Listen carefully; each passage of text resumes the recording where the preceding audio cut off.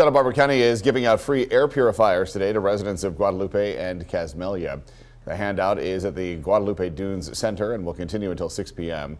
It is part of a two-day distribution event for the county's Clean Air Rooms pilot program.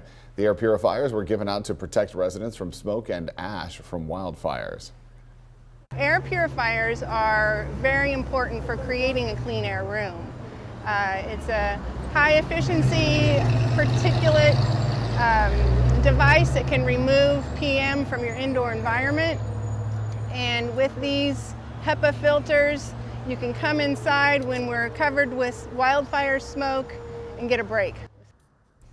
To get an air purifier, you must show proof of residency in Guadalupe or Casmalia. 150 purifiers have been handed out so far. San Luis Obispo